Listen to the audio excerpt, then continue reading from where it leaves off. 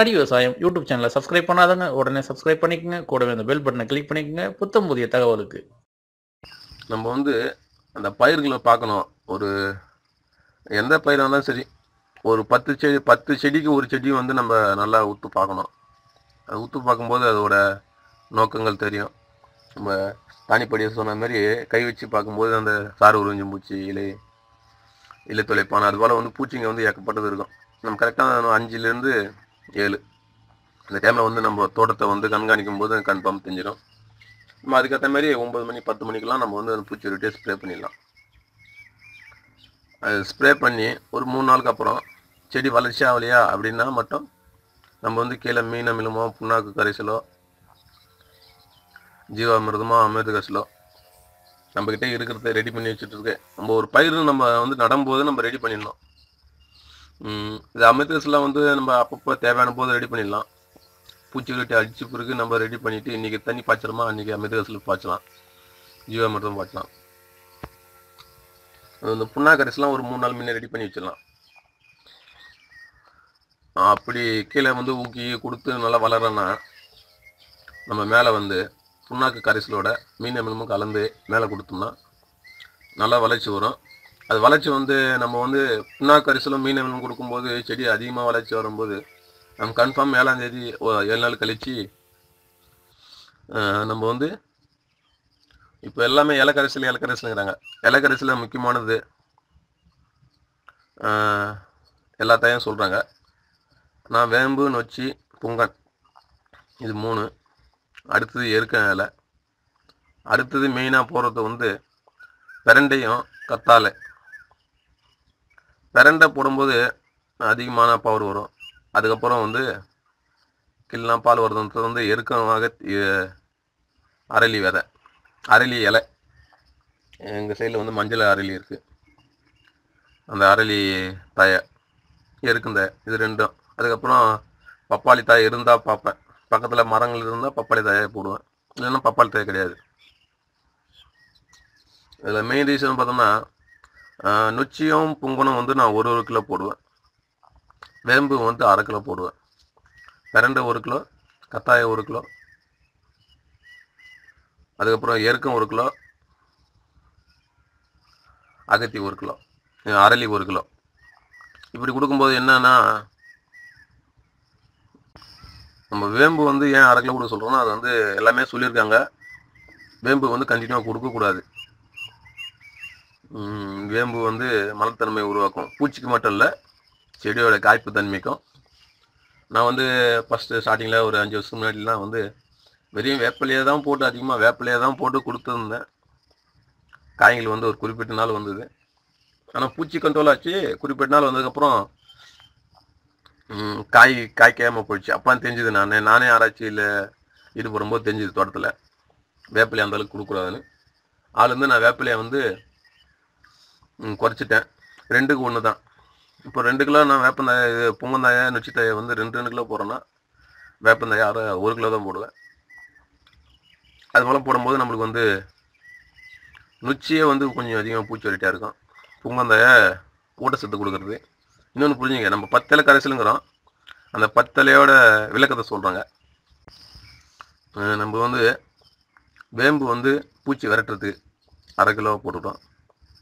நொச்சி 1 கிலோ.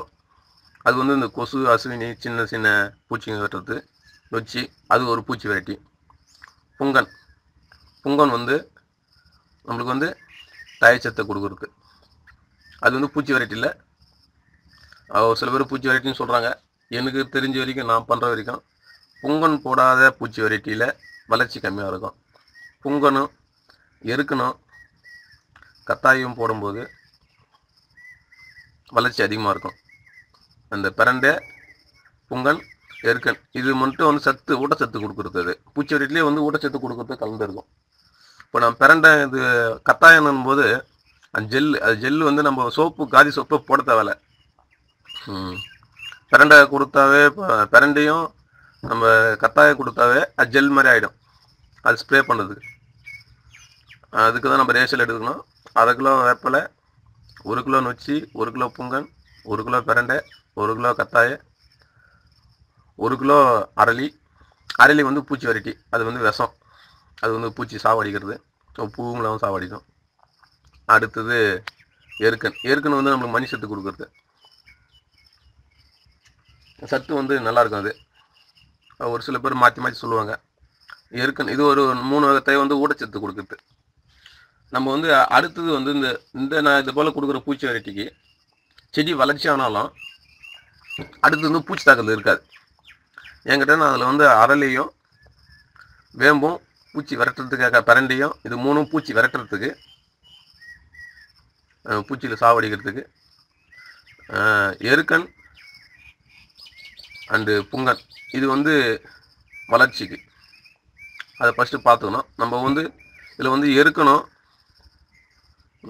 புங்கந்தையும் கொஞ்சம் அதிகமாக போடலாம். என்கிட்ட அந்த சத்து வந்து நிலைநிறுத்தம். நம்ம ஒரு சில பேர் சொல்லுவாங்க, நான் பூச்சி கரைசல் அடித்தேன் எதுவும் கேட்கல அப்படின்னு. அதை நான் அடிக்கும்போது எனக்கு தெரியும், அது வந்து வளர்ச்சியாக இருக்கும், பூச்சியும் கண்ட்ரோலாக இருக்கும், செடியும் வளர்ச்சியாக இருக்கும். இது போல் கொடுக்கும்போது நம்மளுக்கு வந்து கணக்கு பண்ணி ரேஷியோவில் கொடுக்கணும். நம்ம தோட்டத்தில் கன்ஃபார்ம் வந்து விளக்கு பொறி நம்ம சுரேஷ் ஐயா சொன்ன மாதிரி 40 வாட்ஸே சிறந்தது. நானும் அவர் சொல்கிற மாதிரி 100 வாட்ஸ் 200 வாட்ஸ்லாம் வச்சுருக்கேன். தோட்டம் பெருசாக இருக்கும்போது ஒயர் எட்டலன்னு சொல்லிட்டு எங்கே 3 பல்ப்பு 2 பல்ப்பு எங்கே கட்டுறது, 3 பல்ப்பு எங்கே கட்டுறது, 40 வாட்ஸ் எங்கே 3 பல்ப்பு கட்டுறதுன்னு சொல்லிட்டு ஒரே பல்ப்பு கொஞ்சம் ஹைட் வச்சு 200 வாட்ஸ் கட்டிருக்கேன். கட்டும்போது என்னாச்சா, அது வெளிச்சம் அதிகமாக வந்தது. அதுக்கப்புறம் நம்ம இபி ஆஃபீஸில் வந்து மின்சார வாரியம் வந்து ஏன்பா கரண்ட்டாக வைக்கிறேன்னு சொல்லிட்டு வந்து கேள்விலாம் கேட்டாங்க. இல்லை சார், இது போல் பூச்சி வெரைட்டி அந்த கீழே வந்து அந்த பாண்டம் தண்ணியும் பார்த்த உடனே இது போல் வைக்கிறேன்னு சொல்லிட்டு இயற்கை விவசாயம் பண்ணுறது, சரிப்பா ஓகேன்னு சொல்லிட்டு போயிட்டாங்க. அதுக்கப்புறம் நான் வந்து ரெகுலராக வைக்கிறது வந்து 40 வாட்ஸ்லேயே 2 பல்ப்பு வைப்பேன். இதிலிருந்து ஒரு 50 அடி தள்ளி இன்னொரு பல்ப்பு ஒயர் எக்ஸ்ட்ரா வாங்கி ஒரு 15 மீட்டர்லேருந்து 20 மீட்டரில் எக்ஸ்ட்ரா வச்சு தனியாக ஒரு பல்ப்பு ரெடி பண்ணேன். அதுபோல் விளக்கு பொறியில் நம்ம எக்கச்சக்கமான பூச்சியை வந்து கட்டுப்படுத்தலாம். விளக்கு பொறி வச்சோம்னா அதுக்கப்புறம் நம்ம இன்னும் ஒரு 5 நாள் 6 நாள் வந்து நம்ம பூச்சி மருந்து நம்ம பூச்சி வெரைட்டி தெளிக்க வேண்டியதில்லை. ஏன்னா விளக்கு பொறியிலே நம்ம அதிகமாக அழிச்சிடலாம். அதை நான் வந்து கண்கூடாக பார்த்துருக்கேன். என் தோட்டத்தில் விளக்கு பொறி இன்றைக்கி வைக்கிறேன்னா தொடர்ந்து 2 நாள் வைப்பேங்க. 2 நாள் வச்சுட்டு எடுத்துடுவேன். அடுத்தது வந்து வளர்ச்சி ஊக்கி மீன் அமிலமோ, அது வந்து மீன் அமிலம் வந்து பூ எடுத்த பிறகு ஸ்ப்ரே பண்ண மாட்டேன். புண்ணாக்கரிசல் இது போல் மேலே கொடுக்கும்போது மேலே வந்து ஸ்ப்ரே பண்ணிவிடுவேன். ஸ்ப்ரே பண்ணிவிட்டு திருப்பினா வந்து ஒரு 7 நாள் கழிச்சு விளக்கு பொறி வைப்பேங்க. இந்த விளக்கு பொறி வைக்கும்போதே நம்மளுக்கு வந்து பூச்சி கண்ட்ரோல் ஆகிடும் அதிகமாக. அப்படியும் இருந்ததுன்னா காலையில் போயிட்டு பார்த்துட்டு நம்மளுக்கு தேவையானதை அப்படியே டக்குன்னு ரெடி பண்ணோம்னா அக்னி அஸ்திரம் ஒரு நாள் ரெடி பண்ணி நம்ம அடுத்து ஸ்ப்ரே பண்ணிடலாம். அதுக்கப்புறம் ரொம்ப காய்ப்பு அதிகமாக இருந்ததுன்னா இஞ்சி பூண்டு மிளகாய் மிக்சியில் போட்டு அரைச்சிட்டு நான் 3G கரைசலுங்கிறல அது கூட என்ன பண்ணணும்னா புகையில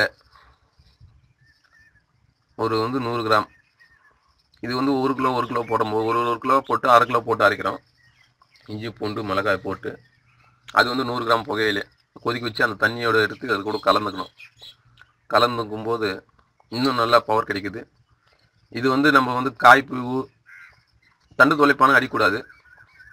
என்கிட்ட தண்டு தொலைப்பான அடிக்கும்போது குருத்துலாம் வந்து அதிகமாக செத்துரும். பவர் அதிகமாக இருக்கும் புகையில கூட கலக்கும்போது. நம்ம காய்ப்பு செடி நல்லா வளர்ந்த பிறகு 50 நாள் செடி மேலே வரனா தண்டு ஸ்ட்ராங்காக இருக்கணும். அதுபோல் நாளில் வந்து புகையில கூட கலந்து அடிக்கலாம். 3G கூட நல்ல பலன் கொடுக்குது. இது நான் செய்கிற விவசாய முறை. இல்லைன்னா தவறு, வேறு எதனா தப்பாக சொல்லியிருந்தா விவசாய குழு நண்பர்கள் என்ன மன்னிச்சிக்கணும். இது தேவைப்பட்டதுன்னா நான் சொல்கிறது அனுபவத்தை தான் சொல்கிறேன். இது வந்து வேறு ஒருத்தவங்க சொல்லி நான் சொல்கிறதில்ல. இந்த ஷார்ட் டூரேஷனில் பண்ணணும்னு சொல்லிட்டு பண்ணுறேன். பதிவு பெருசாகிடுச்சுங்க. இன்னொன்று ஒரு பதிவு உயிர்நாடி விவசாயிகளுக்காக இப்போது நான் ஒரு 10 சென்டில் காய்கறி பண்ணியிருக்கேன். இதில் வந்து நம்மக்கிட்ட ஆமணு கிடைக்கல, அதனால் கலப்பு வேறு பண்ணியிருக்கேன். அதில் என்னென்ன பண்ணியிருக்குன்னு சொல்கிறேன். காய்கறி பயிரில் பீர்க்கன், பாகல், வெண்டை, கொத்தவரை, மொச்சை, செடியாவரை, அடுத்தது மக்காச்சோளம். இது வந்து பர்சனில் பண்ணியிருக்கேன். இந்த காய்கறி பயிரில் நான் வந்து முத விதையை நட்டுட்டு கீழே தண்ணி விடும்போது அமிர்த கரைசலை விட்டேன். அடுத்தது வந்து 15 நாளில் வந்து மீன் அமிலம் கீழே விட்டேன். அடுத்தது இப்போ நட்டு வந்து 1 மாதம் ஆயிடுச்சு. பேருக்கெல்லாம் பூ எடுத்துருக்கு. பாகல் அப்படியே ஒன்றும் பூ எடுக்கல. செடி வந்து இந்த வாட்டி பாகல் சரியாக கொடி ஓடலை.